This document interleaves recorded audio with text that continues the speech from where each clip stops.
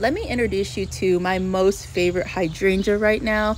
This is Snowcicle Oakleaf Hydrangea. This plant is so gorgeous. This is the first year I've been allowed to see the blooms. The deer usually come by in the spring and eat this plant down. Look how long this panicle is. Gorgeous. The flowers change from like a white greenish color down to a soft rose. It's beautiful. I got this plant in a 4-inch pot 2 years ago.